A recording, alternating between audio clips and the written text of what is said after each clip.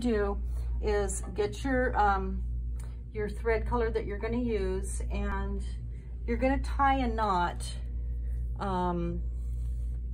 Let's see who's going next. We have Ashley, you have the beige. Okay, so you're going to take the thread color that you want, bring it up through the top, and tie a knot to these two together.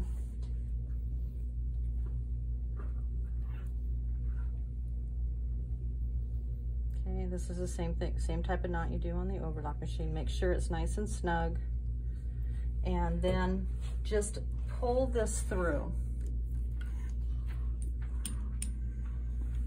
Okay, now the thing you want to make sure happens, because this came undone, these plates, they separate.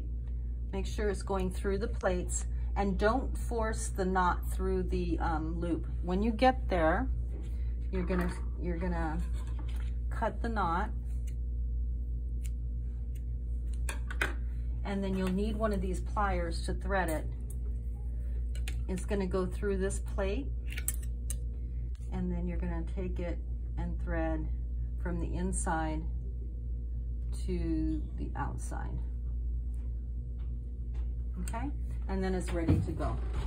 All right, so when you're ready to thread this, you really want to double check, because already this slipped out, and you want to make sure it's going through those plates, and then it's pulling through this one as well. And then you're ready to go. Okay, all right.